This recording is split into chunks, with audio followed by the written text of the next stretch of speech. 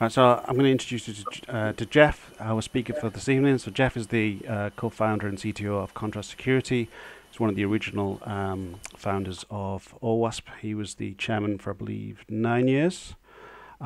He helped create the OWASP Top 10, among other projects, as I mentioned earlier.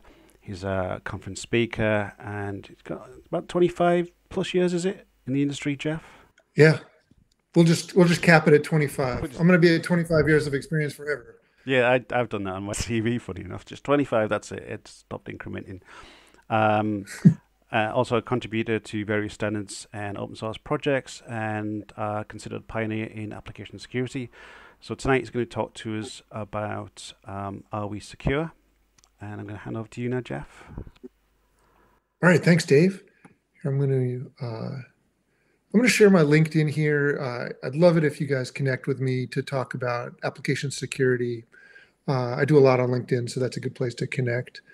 As Dave mentioned, I've been doing this for a long time, so I won't bore you with the details of my long career in AppSec, but I will say I'm currently a member of the national champion 50 and over basketball team here in the United States. So next week I'm going to a tournament in Florida to defend our title.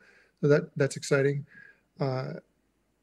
Let's see what else is interesting that's not AppSec related. I'm an accomplished boomerang designer and builder. So made hundreds of boomerangs over the years. I enjoy that, and got 4 kids, and I live here on the East Coast, just north of Washington, D.C. So let me jump into this talk. Let me see if I can get my screen sharing going right. So hopefully you can see my slides. Yeah? Yeah, all good. All right, fantastic. Okay, so I'm going to try to tackle this question. And it's a question you might hear a lot. It's, are we secure? And it's a perfectly natural question for anybody to ask, but it turns out it's really hard to answer. And so I want to try to push towards a way of thinking about answering this question that's productive. And I don't think we're doing a very good job of it today. So this is kind of a big picture talk. If you're more into like the nuts and bolts of application security, I do a lot of talks on the details of instrumenting applications for vulnerabilities, and talks about library security and SBOMs and all that kind of stuff. This one is a more big picture talk about the market and how do we improve as a planet at getting better at secure coding. So I like to start out with this just to keep everybody focused on the point of what we do in AppSec. And you guys all know this, but sometimes when you're deep in the depths of looking at a single app or a single API, or you're hacking something, it's easy to forget the big picture. And what we do, securing software, is critically important. It's actually number 3 on the World Economic Forum's list of existential dangers to the world, right after infectious diseases and extreme weather. Then software security crisis. That's how important we are. Everything we care about is now dependent on software, whether it's your government, your elections, your social life, your business, your finances, your power grid. But Dave, I'll pick on you. Do you bank online? I do. Right. So how much do you know about the software that controls your finances? Not that much. I know enough not to use it on my mobile. Okay, so interesting choice. It's just, we really don't have any information about it. We don't know who wrote it. We don't know how it was tested. We don't know if it has security problems. We don't know what tools were used on it. We don't know what defenses are in place. We don't know anything that would allow us to make an informed decision about security. And that's the point here, is people blindly trust software with pretty much whatever you put in front of them. And it's a weird place that we're in the market. You wouldn't do that with anything else. Like, you wouldn't buy a car without looking at the safety ratings.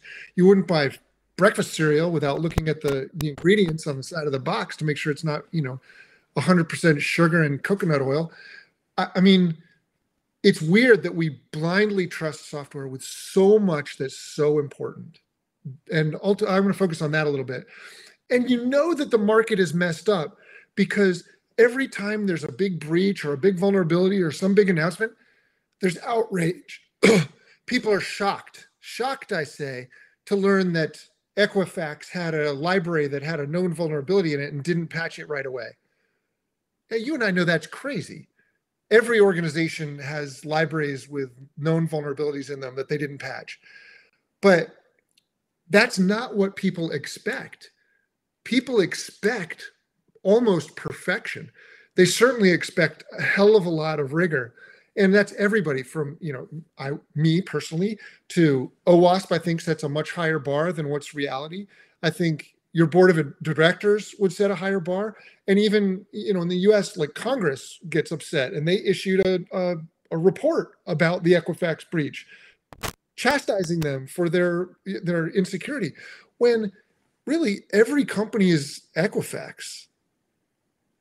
We've got, there's some real serious problems in the market. I don't know. I've worked with, hundreds of organizations on their AppSec programs over the last 20 years, and they all have vulnerabilities. The average application has 25 vulnerabilities in it, and plus some open source problems. So this level of outrage tells you that there's a massive disconnect in the market. So the market is broken. And I think it comes down to the fact that we're really not answering the question, are we secure? Now, if you ask somebody that, they'll, the security folks, they'll start saying all kinds of stuff. They'll say, hey, we tested a whole bunch of things and we did ran some tools and a bunch of tools, and here's a PDF report, and I'm a CISSP, and all this stuff. But at the end of the day, they didn't really address the questions, are we secure? And I'm not trying to insult any security folks. I proudly count myself among that number, but there are lots of AppSec teams out there that have trouble with this question. And they're super smart people doing super hard things. But there's a disconnect between what the market's looking for and what AppSec is delivering. I believe that at the core, it's because AppSec isn't transparent. Not the way it should be. We're going to come back to that. But I think there's very little visibility into application security. And there's been a bunch written about the fact that the software market is a market for lemons. Now, if you aren't familiar with this analogy, it comes from some economics research, 30 or 40 years ago by a guy named George Akerlof. He won the Nobel Prize for analyzing the used car market. And basically what he said is buyers and sellers don't have the same amount of information about the used cars. So sellers know whether their car is a lemon, and buyers don't have any real good way of telling that used cars are either a good car or a lemon. And so what that means is that, buyers won't be willing to pay full price for used cars, because they have to discount the price that they're willing to pay based on the odds that it might be a lemon. So if there's 50% chance it might be a lemon, then they're only going to pay 50% on average for a used car. And what Akerlof said was, he said, hey, if that's true, then all the cars in the used car market will be lemons, because no sellers can get a fair price for their good car in the used car market. And that he won the Nobel Prize for that. And noticing that it really all comes down to asymmetric information between buyers and sellers. And if you think about the software market, then you can see software is a lot like a used car. You can't tell the difference between a secure online bank and one that's just garbage and full of security holes. And that prevents consumers from making smart choices, which ultimately means that nobody has to work very hard at security, because there's no way to get an advantage from it in the market. So we got to do all we can to change that market dynamic. And actually the mission of OWASP, at least for all the time I was running it, and then for quite a lot longer, was to create visibility in the AppSec market so that buyers and sellers could make informed choices about risks. And I think that was a really smart vision for OWASP, because that's what's going to end up making a difference. If we don't change the market, then we're just swimming upstream. And all the work we do, all the evangelism in the world is never going to change the fact that, we're fighting against the market. you can't fight market forces that way. We've got to fix the market. Okay, so if you're a security person, you might say, hey, hold up, Jeff. Don't get out over your skis here. We're doing all these best practices. There's 100 best practices in OpenSAM. It's not AppSec. We're not the problem. And you might run an AppSec program. You might say, hey, I'm spending millions of dollars on this stuff. We got smart people doing smart things. You're telling me all that's worthless? And I'm not saying it's worthless. I'm saying, yes, it's a lot of work, but it's disconnected and it doesn't answer the question. So, just some facts. Despite all this stuff all these boxes, the OWASP top 10 has barely changed since I wrote the first one in 2002. And you can tell because I wrote WebGoat too, and it's still the same lessons in WebGoat that haven't had to really be updated in that time. The average number of vulnerabilities per app has actually gone up slightly over that time from like 22.8 up to, now it's up near 30. And the worst thing is it's the same vulnerabilities. So I want you to, suspend your disbelief for a minute here and just think maybe, just maybe, these activities don't work. At least maybe not in their current form. Now, it's not like there's a bunch of studies that actually show that doing these activities actually results in more secure code, right? In fact, you could say the converse we know to be true. If you do all these things, you're still probably going to have lots of vulnerabilities in your apps. So I like all of these things. I've done every single one of these things. I've made money at it. I've done it for free. I enjoy doing all this stuff, but I'm not sure that they actually help. So they definitely all sound like good ideas. Logically, it makes sense. If you're doing, threat modeling, then that should lead to better, defenses and ultimately should result in more secure code.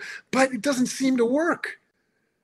And I hate to be like the emperor with no clothes kid, but like maybe these things just don't work. But hopefully you can at least see these things are not really connected with each other. The threat model isn't based on the actual threat, like measured from production. It's based on just what some smart people think up on a whiteboard. And then the requirements aren't usually directly linked back to the threat model. The requirements come from, standards and other well-meaning people that put together lists of stuff, but they're not really tied back to the threat model. A lot of the testing that goes on, both automated testing by these tools, as well as manual testing, all is not usually connected back to the requirements. It's just whatever the pen tester wants to test that day. That's a bit of an exaggeration, so forgive me here. And tools don't really often disclose what they're testing or what they're good at and what they're not good at. So like all these activities are not contributing towards a shared, better understanding of AppSec. They're just doing stuff. And I hate to say that because I do a lot of these things. I currently work at a tool vendor company that I founded that does a lot of these things. We do interactive AST and RASP and, static and software composition analysis and a bunch of these things. And I think we're really good at it, but I'm not sure that just doing those things is enough to actually make a difference. And it's useful to ask, like, whose fault is this? And so I like to quote Ice-T, don't hate the play, I hate the game. It's the market that's set up wrong.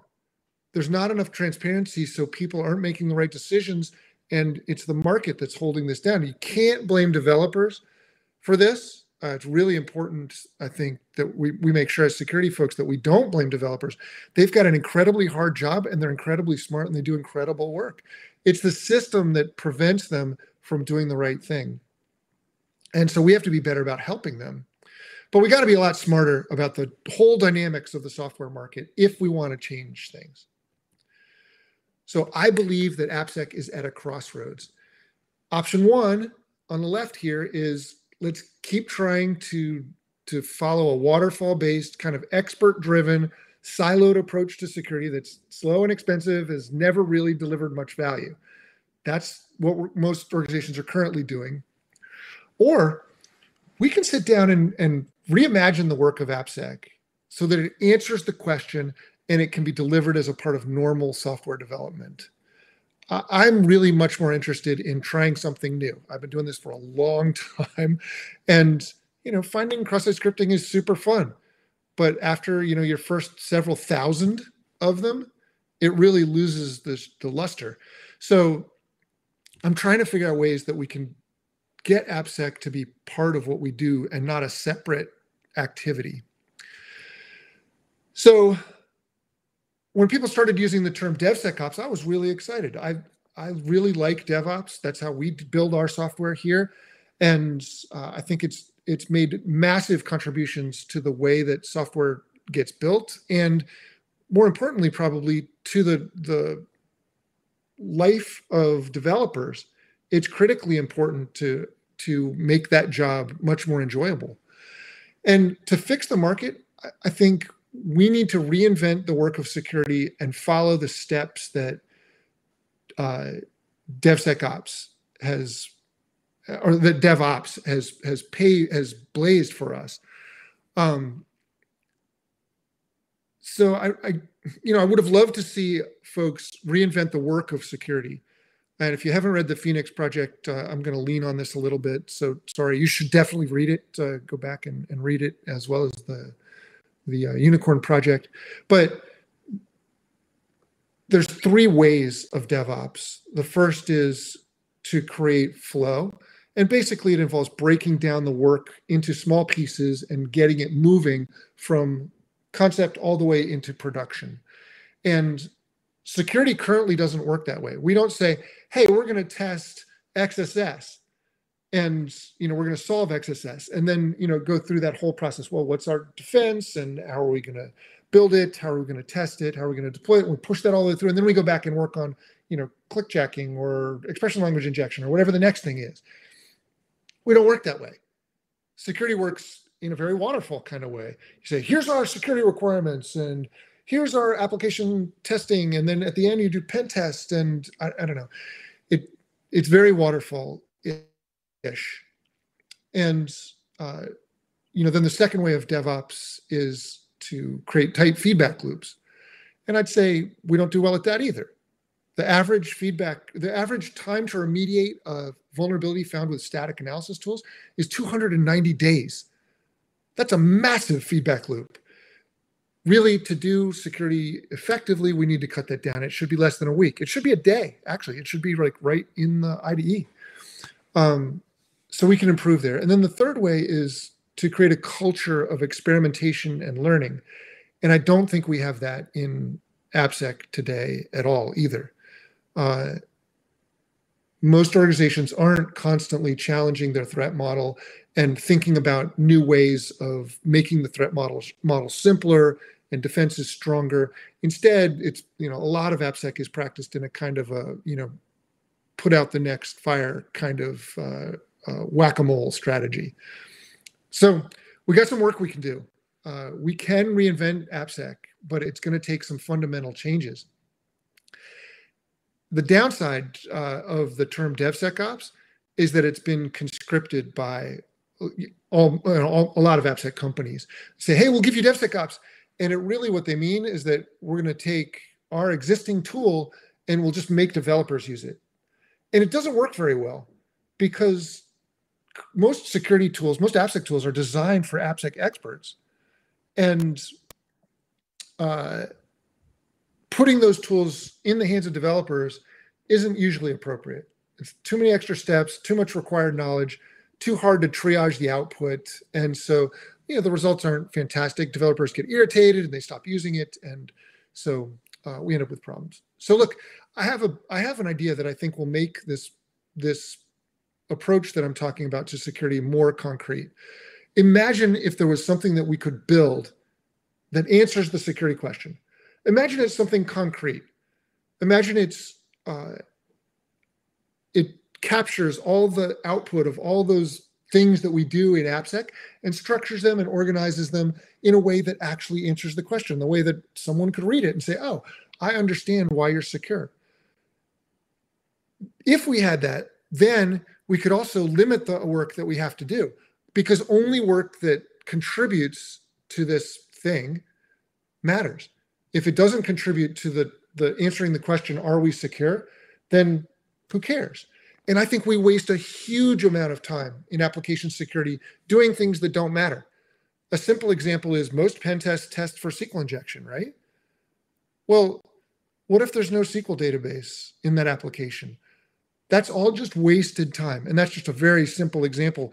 But again, we test lots of things that don't matter.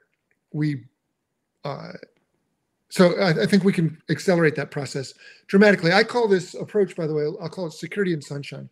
It means, can we come up with a way of sharing information about security in a way that everybody can understand it? That's the path towards fixing the market.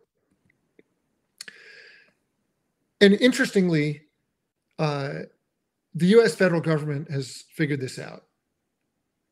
In the recent executive order from the White House, there's a ton of interesting, I guess a lot of it is mostly like directives surrounding application security. And they're pushing for radical change in application security. And the change that they're pushing is around transparency. So you'll see in that standard, you'll see they direct NIST to create a new standard for application security testing. They're mandating SBOMs or software bill of materials.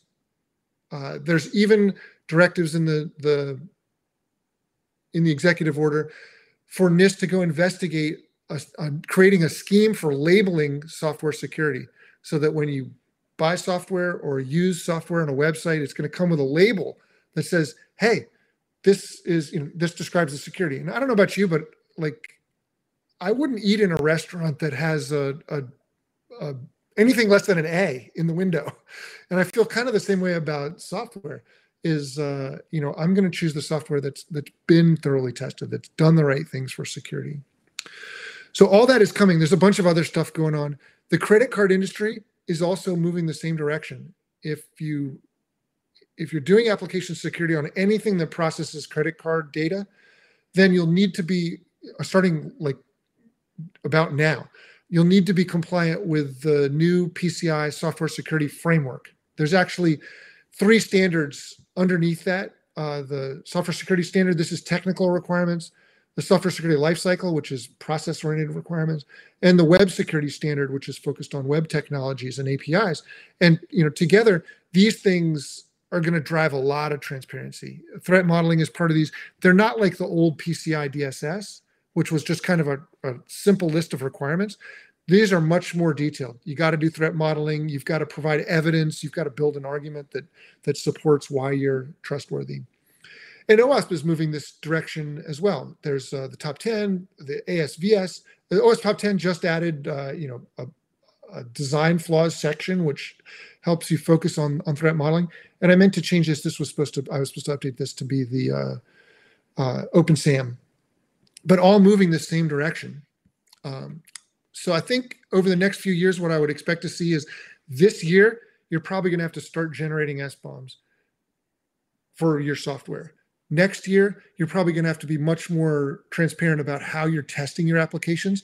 And I can easily see within 3 years that you're going to have to be publishing labels describing all the things that you did to secure your applications. I really do think that that can happen, and it's coming. So how do you get ready? Well, to me, and to actually, a lot of the standards that NIST is producing, security is fundamentally an argument. Let me explain what I mean.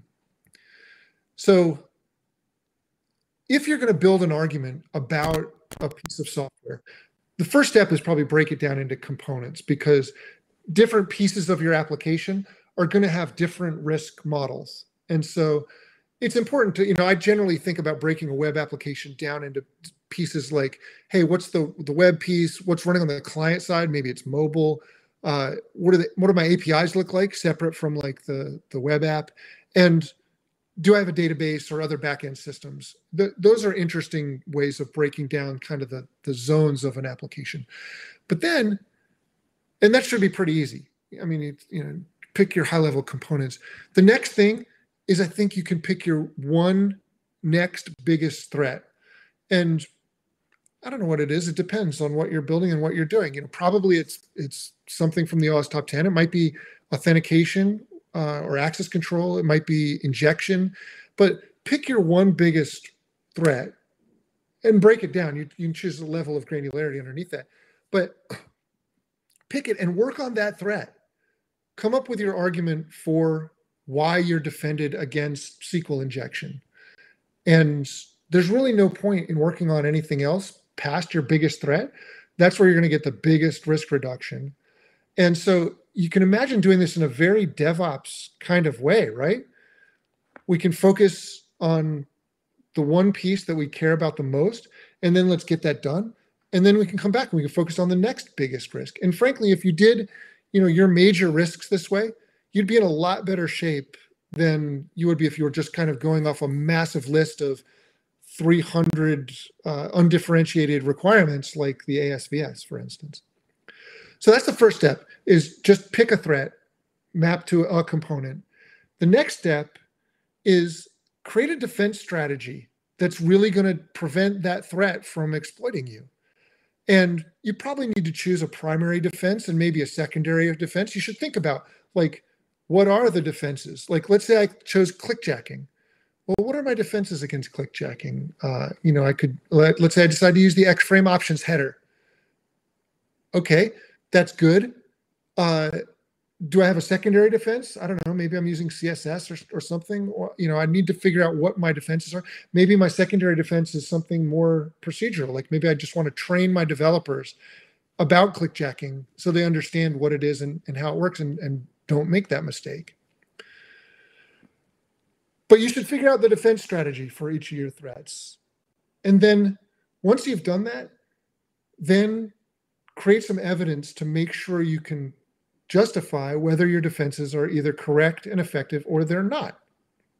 So for clickjacking, for instance, you could produce some evidence that says, hey, we hooked up a proxy to our test environment, and when we ran our acceptance tests, we measured to make sure that the X-frame option header was set on every single outbound HTTP request.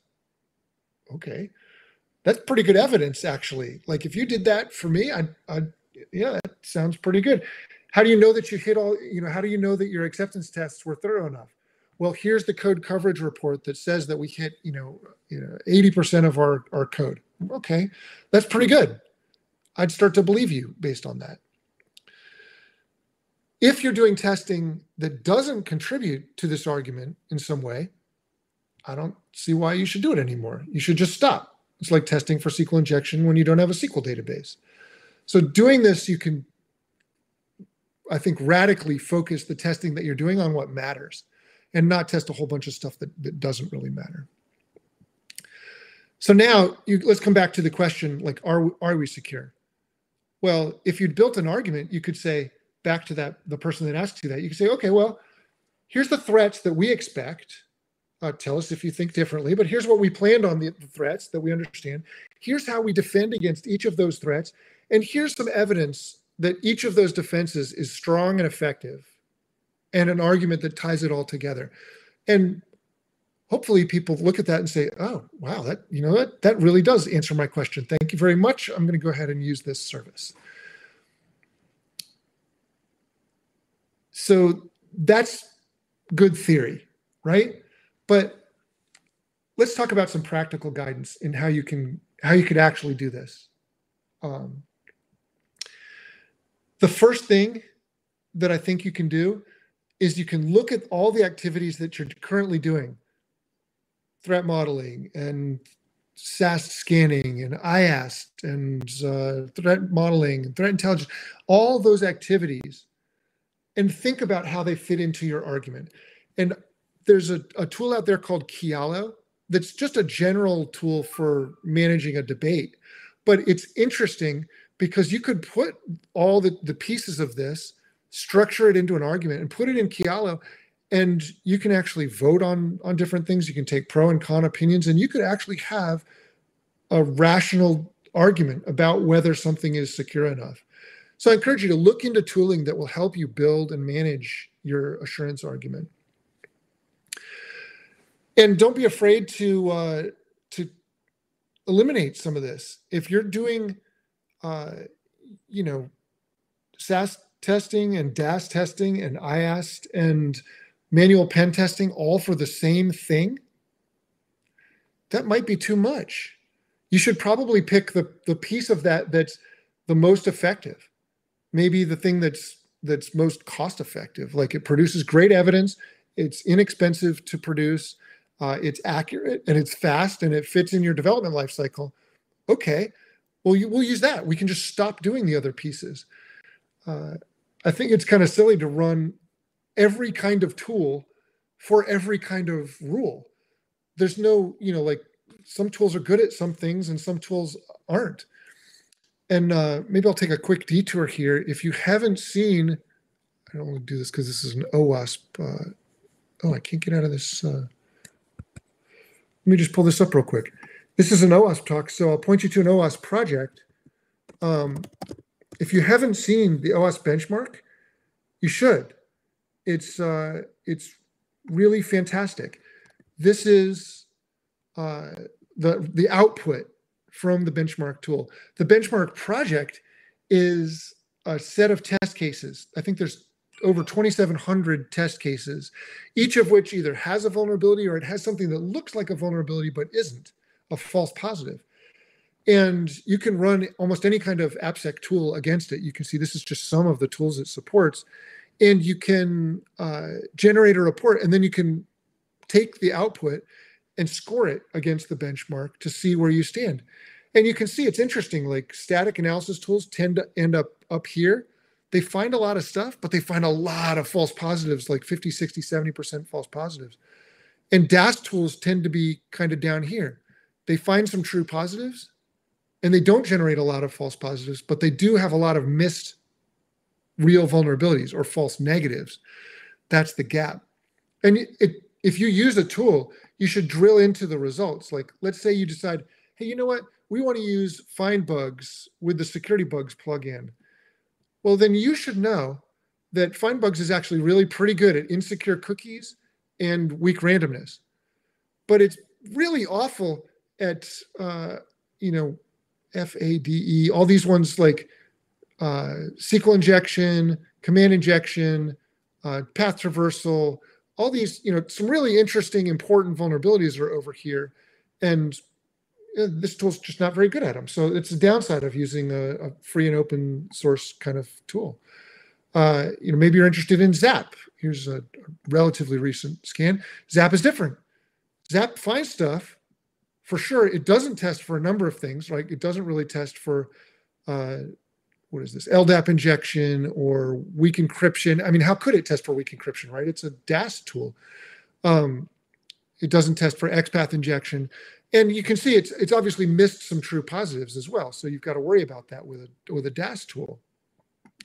Personally, I love IAST.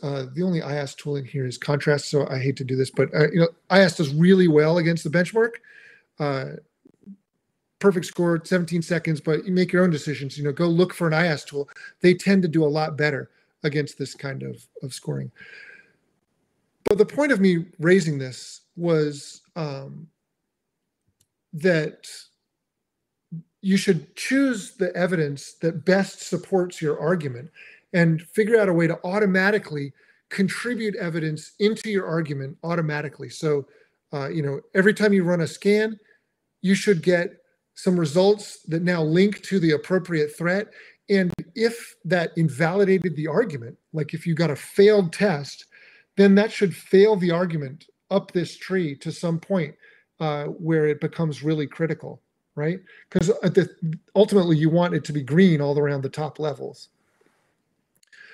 So that's an argument. You can shift smart. You can gather your evidence from across the pipeline. People say shift left, but I really kind of hate that. It's more efficient to do certain kinds of testing a little bit later in the life cycle. You know, once the whole application is assembled and put together, you can do some kinds of tests much more efficiently than you could ever do them if you were trying to do them, you know, like on the code as it's being written in the IDE. So be smart about where you do your tests and then hook up the evidence. In modern pipelines, the whole pipeline takes 20 minutes. So to say you're doing tests at the end of the pipeline isn't necessarily bad. You're still going to get really fast feedback back to the developer that needs it. So, it's not like you're waiting weeks or months to get to a pen test. You can have really fast feedback, even if it's sort of right shifted in the pipeline. You are going to have to wrestle with modern full stack distributed apps. So modern apps are complicated. There's going to be pieces all over the place. You're going to have some custom code that's running on a web server in a sort of a traditional monolithic app style, but you probably got a bunch of APIs. They might be hosted somewhere else. You might have some serverless functions.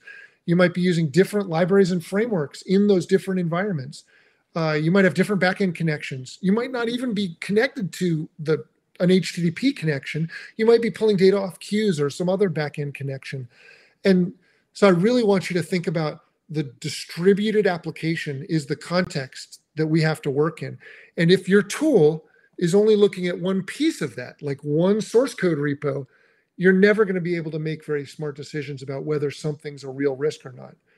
So more and more, you're going to need to find tools that can take data from, serverless analysis and library analysis and web app analysis and API analysis, different pieces, and pull all that data together to create a picture of what's going on with security in your application. Ultimately, that's what you're going to need to build your argument. So look for tooling that does that. You should know that there's a big push in like the library analysis piece, open source security. People are super worked up about that, and they should be. It's really important. I was one of the driving forces to try to get that into OWASP back in 2013. I got it put into the OWASP top 10, and I took a lot of fire for doing it at the time. People were like, that's not a vulnerability. And you know what? I'm vindicated by history once again, but you don't want to over-rotate. You don't want to spend 80% of your application security program just on libraries, because most of the risk comes from custom code. And actually, it's kind of foolish to separate these two things. Let's do AST and SCA at the same time. Application security testing and software composition analysis are one thing. To understand code vulnerabilities, you've got to understand the libraries that code is invoking. And to understand library security, you've got to understand how it's used, how those libraries are used by the software. So you really need to do the analysis at the same time. It's one tool that does all that. And you should know a few facts. Modern application contains 100 to 150 libraries on average, but 62% of those libraries are never used. They're never even loaded into memory, and they don't present any measurable risk. You want to focus on the libraries that are active. And even within those active libraries, that 38%, even within those, only 31% of the code inside those libraries actually runs. So just because you have log4j in your application doesn't necessarily mean that it's active. And just because you're using log4j doesn't mean you're using the part of that library that's active. Now, log4j is a kind of poor example, because if you have it in your app, you're probably using it in some way. But most libraries are not like that. There's a lot of unused code out there that doesn't present any risk, and you don't want to distract people with focusing on libraries that aren't risky. Okay, couple more practical tips here. I encourage you to optimize for learning.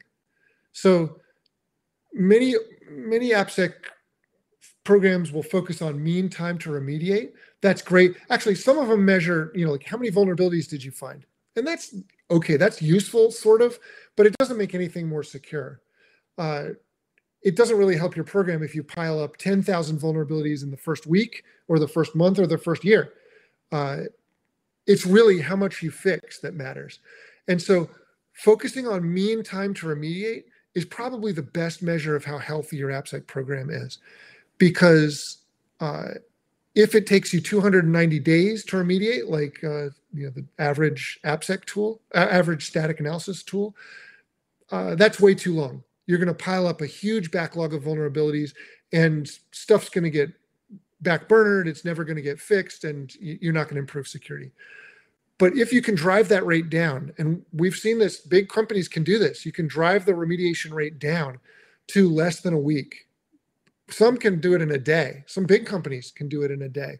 It's actually the most cost-effective way to do security, because vulnerabilities get more expensive over time. When you discover them, the clock starts running. And as it goes into backlogs and gets triaged and sits in your database for a year and your software moves on, that vulnerability gets more and more expensive to fix. They're really cheap to fix if you get the accurate feedback right to developers right when they need it. They can just fix it and move on. And so the most efficient programs are reducing MTTR dramatically. The second chart here is about the vulnerability escape rate. And MTTR is great. It's great to find and fix vulnerabilities fast, but it's even better if you don't introduce those vulnerabilities at all. And so if you can optimize your program for learning, getting developers to not introduce those vulnerabilities in the first place, that's when you've really started winning. So most projects are introducing, 5 or so new vulnerabilities a month, per app. It's a pretty high rate. But we can drive that rate down. If you give them accurate feedback in a way that encourages them to learn and adopt a better pattern, that will stick with them. And the next week, they won't introduce that vulnerability. And so we've seen over the course of about a year, you can drive the vulnerability escape rate down to less than 1 per month, which sounds very manageable to me. Like if there's only 1 new vulnerability per month per app, that's digestible. That's a healthy AppSec program. So think about what you can do in your process to drive learning about vulnerabilities. And I spent over a decade doing secure coding training. I wrote an e-learning product, but I don't think that's the solution. I think the best approach is to teach them the way developers learn, on feedback on code that they wrote. Give them that feedback with the right guidance, and you'll win them for life.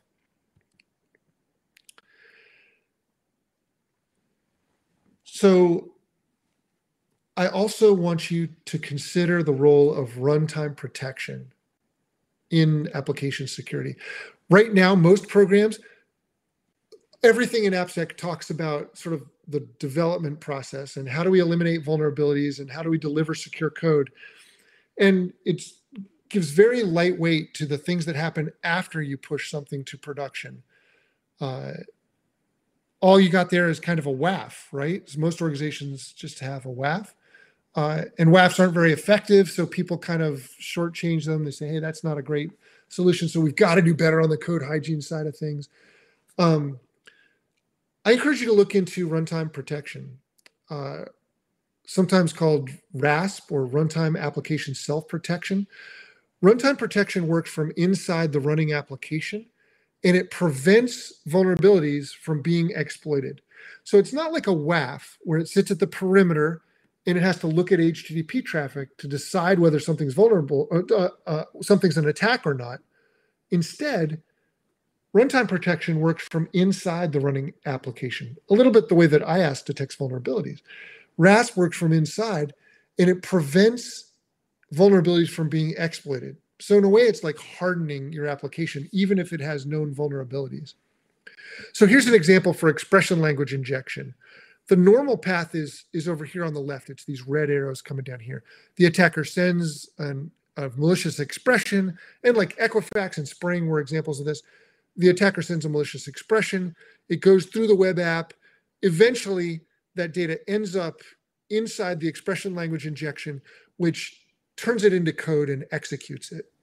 And attackers can use that to completely take over a web application. A WAF might be able to stop this attack by sitting at this perimeter here and attempting to identify all the different possible expression language syntaxes that might be an attack. It's really hard because there's a bunch of different ways of inserting expressions. So it's going to make some mistakes. It's going to overblock and underblock, and that's going to irritate people, and they're going to put it in log mode. And that's kind of where we are with most WAFs. There's another path here where that a WAF can't help with, and that's when an attacker manages to get some data into something that you trust, like into a database or into a system that you're using, a backend, maybe it's an API. If they get their attack into something that you sort of trust, then that data is going to flow through your web app. It's going to flow into the expression language engine, and we'll talk about the defenses here, but that expression language engine is going to run it because you trusted it. So then what defense do you have against that that expression doing harmful things? And that's kind of the second thing that RASP can do, is RASP can block untrusted data from making it to the expression language engine, and it can stop the expression language engine from doing dangerous things. Together, those two capabilities are runtime protection, and they can make your apps much more secure.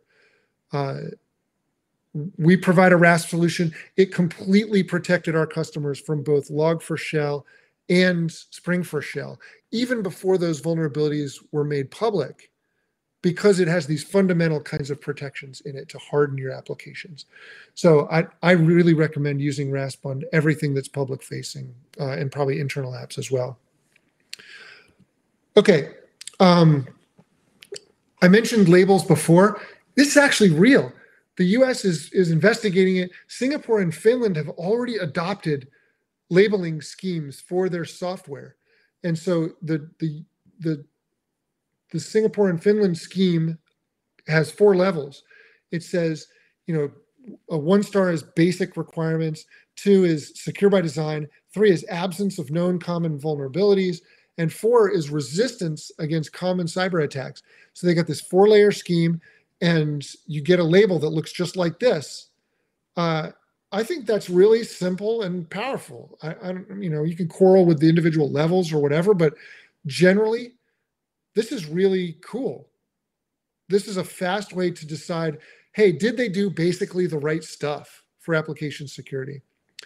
You can see NIST is already underway in creating a labeling scheme. They've put out a document, by the way, it came out a few months ago, that describes their idea about what a software security labeling scheme might look like.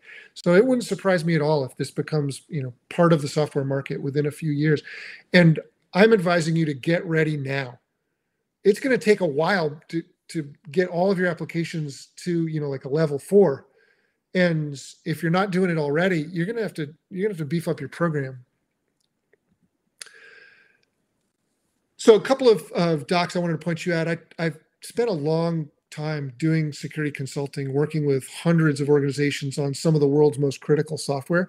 And I learned a lot of things over those years. So I do try to give back a lot of that knowledge. It's one of the reasons I love OWASP so much. And I wanted to point you to 2 documents. One is called How to Vulnerability. And it's just a guide on how to write up vulnerabilities that you find. If you're a pen tester, or you work in AppSec, or you deal with vulnerabilities, it's really useful to know how to write them up correctly. And this is a recipe format for how to write them up quickly. I had a lot of consultants working for me at one point, and I told them, you should be able to write up a vulnerability in 5 minutes, because they were taking, you know, hours to write up vulnerabilities, and it was cutting into our testing time. And I said, no, if you understand what's wrong, you should be able to write it in 5 minutes. And they pushed back a lot, but after I trained them with the techniques in this article, they all got it. And you can create a very compelling vulnerability write-up in 5 minutes. That's the goal. And one that will talk to business very effectively. The other article here is my thoughts on how to change security from something that works, you know, kind of siloed and external to the software building process, to actually building it into your software factory and making security a real part of your software factory, so that the machinery that's in your software factory, like your development teams and your CI/CD pipelines and your test environments, how we can reuse all that machinery to generate security, to generate the security argument that I spend a lot of time arguing for in this talk. Most of the things that we do in security can be done easily by developers as part of building software. We don't have to have a whole separate process for doing it. And I think, frankly, if given the right goals, development teams can do security a lot better than security folks because they're already in there. They've got access to everything they need. They can produce the evidence much more cost effectively than we can do it as a separate siloed security folks. I shouldn't use the word we because I really consider myself part of development. And I encourage you to stop thinking about, sort of us, them, we kind of language and just say, what are we doing? How are we building security together? So I'll wrap up with this. AppSec is definitely in its infancy. We haven't made very much progress in the last 20 years, and that's I personally feel bad that we didn't do more to advance the state of software security. I do believe that change is coming in the form of transparency primarily. I think in the near future, you won't use software unless you have a good reason to trust it. And I'm calling on you to try to make this happen. You can push for transparency within your project, within your organization, within your chapter, within the software market, and in the world. As a consumer, you can push for transparency around software security. We are, Josh Corman used to use this term, we are the cavalry. We have to make this happen.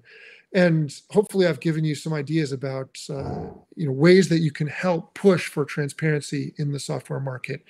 Even if your market is just internal to your organization, make it transparent and good things will follow.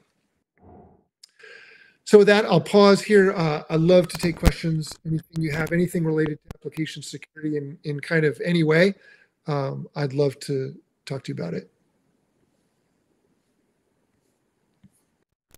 Thanks for that, Jeff. That was great. I've got pages and pages of notes I've been scribbling here in front of me. Well, I'll send you a PDF of these slides. You can make them available however you like. And if you recorded the talk, you're perfectly welcome to make that public as well. That's great. Oh, I will post those two links here in just a second. Yeah, a lot of the things you talked about were probably more the US side. One of the things I wanted to mention, here in the UK, we have these sort of regional cyber resilience centers, which is like sort of funded by the police amongst other organizations. And they have this Cyber Essentials. And what they're trying to do is to try and get SMEs and individuals to follow best practices in cybersecurity. Because it's all right, all the big companies doing this, but it's the supply chain attacks, the smaller people as well that have to be more secure. And with the Cyber Essentials, I think there's like 2 levels or something when you do self-assessment and so forth. But it's supposed to help you become more security aware. And what I've seen myself in the last year is a change in the insurance industry around cybersecurity. They'll say, we'll sell you cybersecurity insurance. However, if you get hacked and you want a payout, then you've got to prove that you actually put something in place. You're actually doing something. It's funny. I got involved with a big cyber insurance project in like 1999 or 2000, somewhere back in that time frame, and that was the exact story that we were telling then. Is like, hey, we'll use insurance and you'll get a discount on your insurance if you do all this security stuff. So you better do all the security stuff. And it didn't really affect the software market. I thought it was a good idea. I still think it kind of makes logical sense, but it didn't really work. And so I'm not sure why. I don't understand enough about the insurance market to really make that case. But cyber insurance has not fundamentally changed the software market for security. I saw somebody, I guess Aisha wants to talk. Yeah, I believe Amanda's got a hand up. Yeah. Oh, yeah. Thanks very much. Hopefully you can hear me. Yep. Yeah. That's important isn't just developers, but it's actually the consumers themselves, the end with IoT and much broader attack surface. How do we deal with that, or do we just start with the traditional software development market, considering we've now got machine learning, AI, etc.? Well, I guess, I think any software that you're trusting to do something, you probably want to have an argument that it's trustworthy enough to do it. So, I would start with the most critical things. If you're using your AI to drive your car, like that's probably pretty critical. If you're using it to make financial decisions for you, that's probably pretty critical. But I think we should focus on, sort of the most critical software first, because that's where the biggest need is. One thing that you mentioned about the sort of the difference between producers and consumers is really interesting. I studied dozens of different labeling schemes for, not just food and cars, but for drugs, for energy usage, like Energy Star ratings, for everything. Like there are labeling schemes for everything. And what comes out of all that research, when I zoom out on all of it, the first person to get affected by transparency is typically not the consumer. Like you'd think, oh, there's a label, so I'll go read the label and then I'll drive the company to do better. But actually, consumers didn't start to read nutrition facts labels for decades after they came out. But almost immediately after they came out, producers started creating more healthy foods because their lawyers won't let them put a product on the shelves that said, hey, this is 80% poison. And so really, labeling schemes should target the producers first.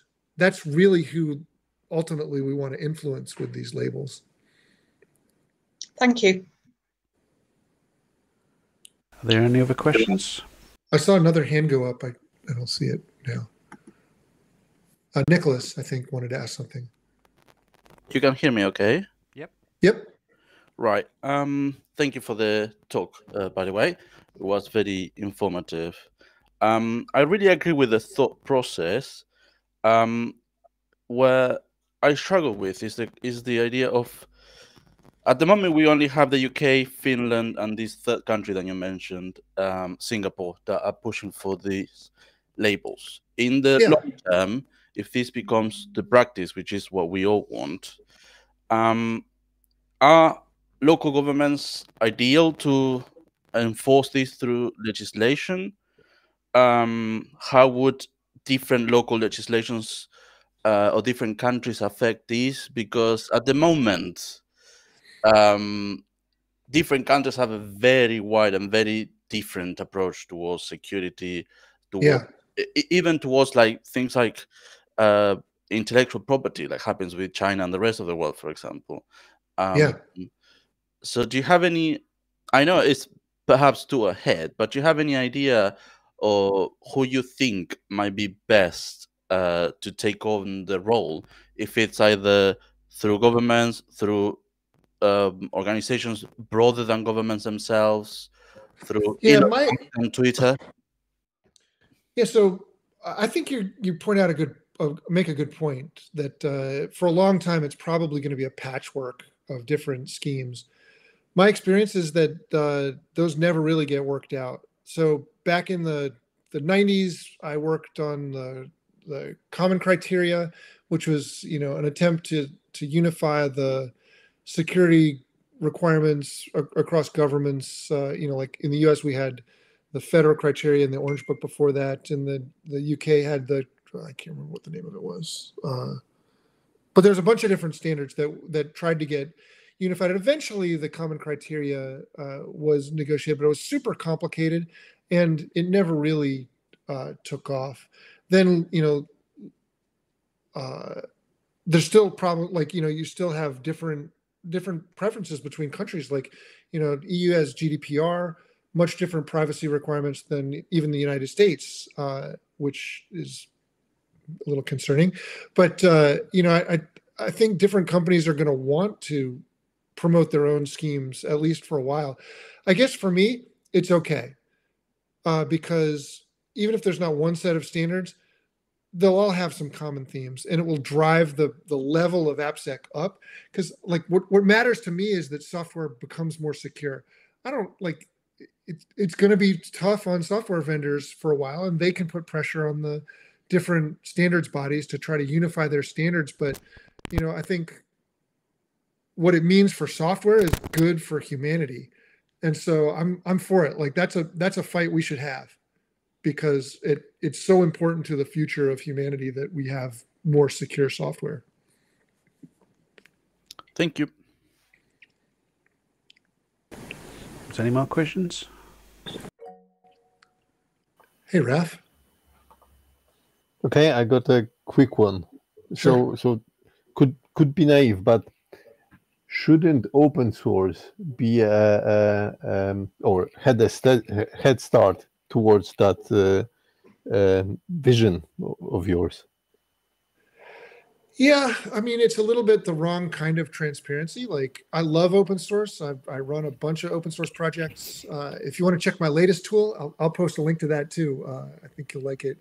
There's two actually, but open source is transparent in one sense, because you can look at the source code, you can build it yourself, you can modify it, you can do things with it. However, all of that doesn't mean that it was thoroughly security tested, right? So you see, a problem like Spring for Shell comes up. It's been there for a long time, but nobody tested it. There was no regression test to make sure that, hey, when Java 9 added a new method that exposed the class loader, nobody went back and tested to make sure, like, hey, does that defense against JNDI injection, does that still work in Java 9? And turns out it didn't. And it took us 5 years to accidentally figure it out.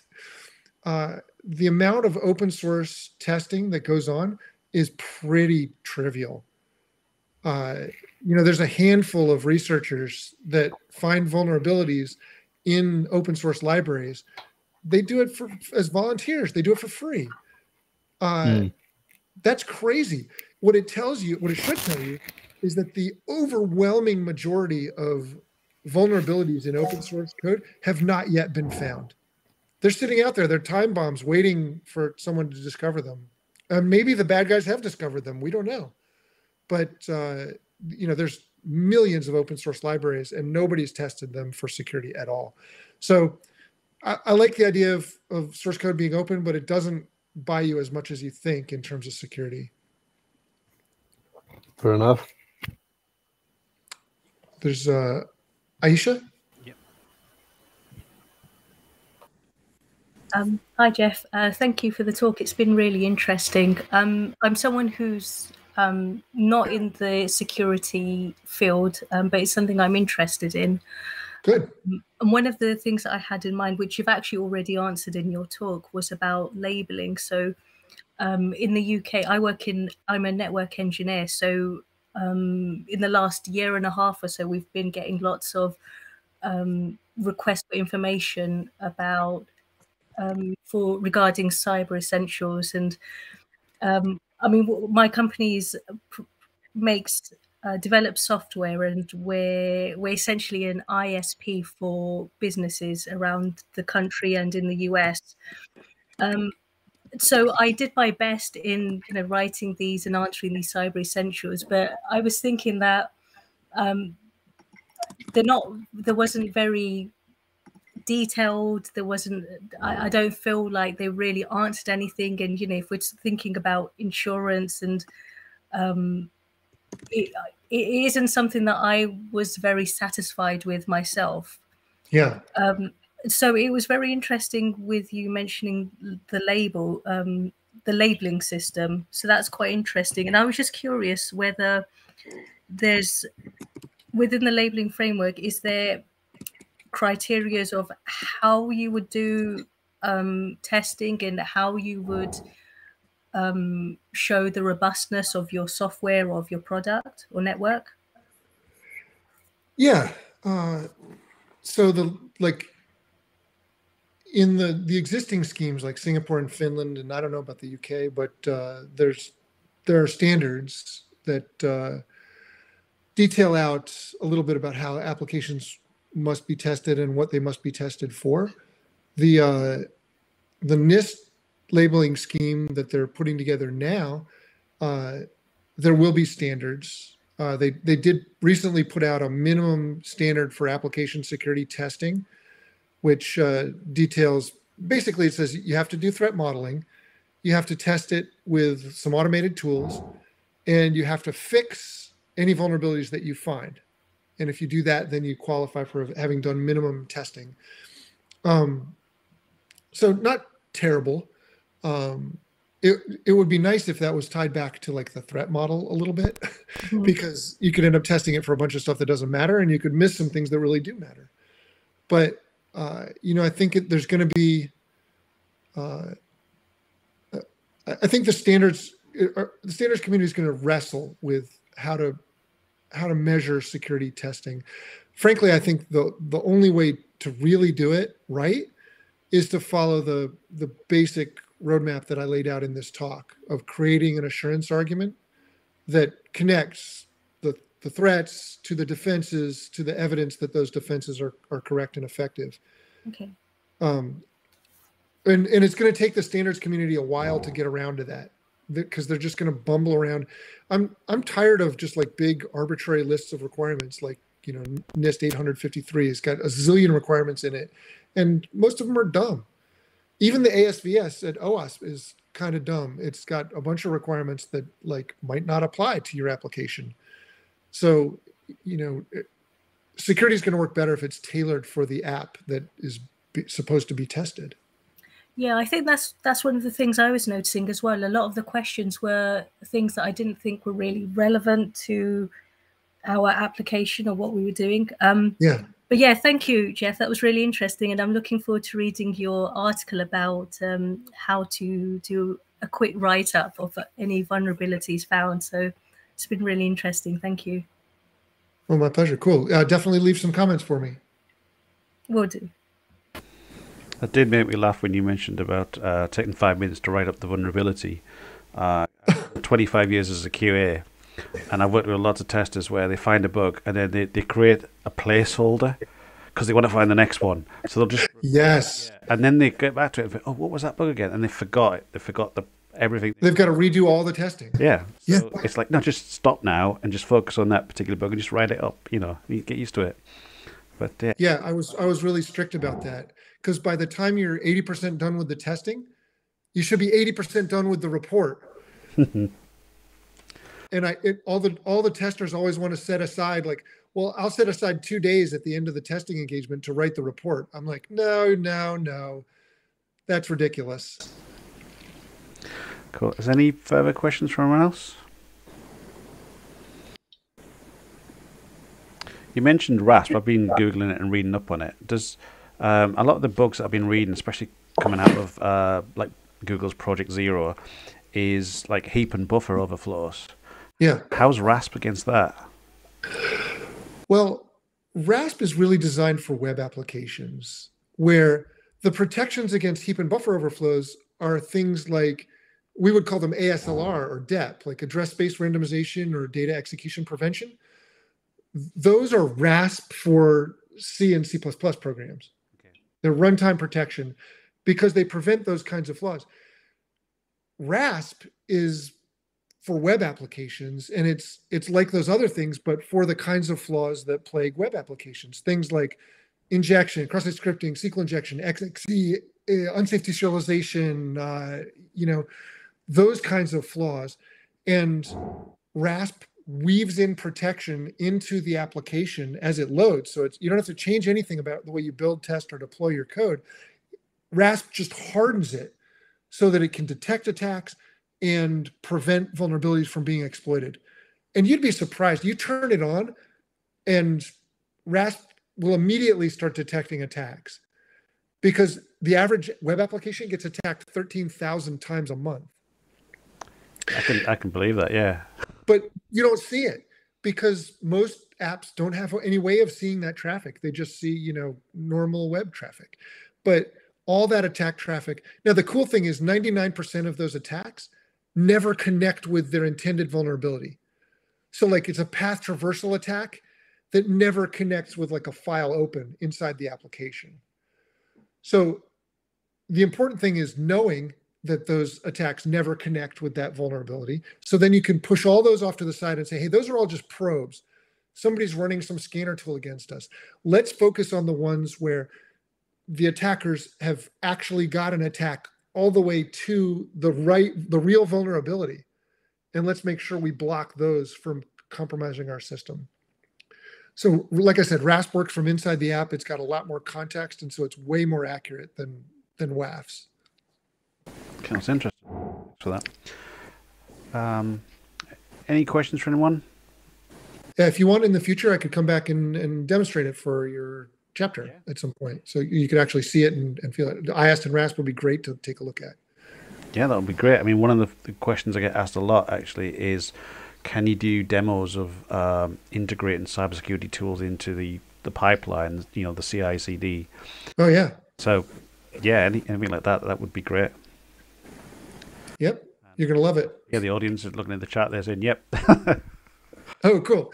That's fun. I mean, look, I spent many years as a developer, and I'm really like in the weeds kind of guy. I built the first version of Contrast.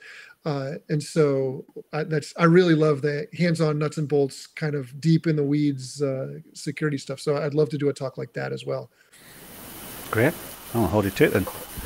Okay, sounds good. Yeah, I'll talk to Lisa about that. Okay, yeah, no problem. Raf, did you have something else? Yeah, quick one. So my understanding of that process of validation will be quite complicated. Are there any companies that I could outsource that to, like, you know, get my software labeled or get my process certified with, yeah, that's done, is secure or something? I'm quite sure there will be companies that do that. Right now, the PCI industry has companies like that. Like you can become I think they call it an approved assessor, and then you can go get a PCI assessment. And I imagine it would work similarly to that. Is you'd hire somebody to come in and, you know, look at their stuff, look at your evidence. There's no shortcut though. Like you're going to have to create the evidence yourself. The assessor can't come in and like create the evidence that you did the work to build it securely. You're going to have to show, you're going to have to prove them, give them all the evidence. Maybe they can help you, you know, tie a bow around it and give you a third-party stamp of approval, but there's no shortcuts here. All right. So you still need to do the legwork yourself. Yeah, you're building it. I mean, it's not like you can build a car out of junky parts out of the scrapyard and then have some guy come in and go like, okay, well, looks like you did all the right stuff. It's an approved car. Like you're going to have to give them some evidence that the stuff you put together works. Yeah, fair enough. I had to ask though. Yeah, no, it's worth thinking about. But ultimately, I think doing that work will give you a huge advantage in your sector. Ultimately, the company that's best at building software in every sector will probably come to dominate that sector. This is what Mark Andreessen meant by software is eating the world. He means that your software is going to become your company. So if you want to be great at what your business is, you become great at building software. And I think doing security right can make you much more competitive, much more effective. It can allow you to innovate in ways that companies that aren't good at security will really struggle with. But if you're doing it right, then you can boldly go into new markets. Great. Was that the last question? Any more? No? Okay, I think we'll wrap it up. Thanks for that, Jeff. That was great. I've got pages of notes and loads of reading to do. And yeah. Well, let me know. Don't hesitate to reach out to me on LinkedIn if you're, particularly if you're interested in. But yeah, no, I've got scribbles. I'm going to go and play with OWASP benchmark as well. That looks interesting. And not one I've played with before. Read more up on RASP, and yeah, I'll be in touch about you coming back and giving us a demo. Sounds good. Thanks, Dave. Thanks everybody for coming out. I really appreciate you guys. Love you for being part of OWASP, and keep on carrying the torch. Thanks, Jeff. Thanks, Cole. All right, bye everyone. Bye, y'all. Bye.